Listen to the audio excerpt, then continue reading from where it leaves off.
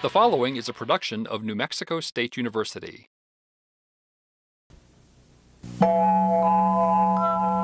County fairs have traditionally been a very important social and educational function, and the New Mexico State University Extension faculty is still active in organizing the events.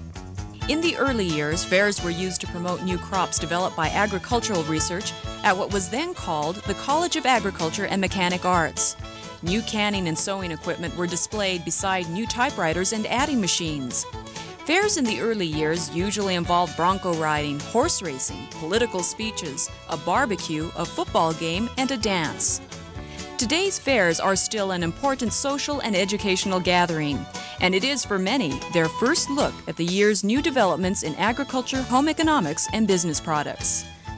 For the early years, I'm Carla Aragon. This has been a Centennial Celebration Minute from New Mexico State University.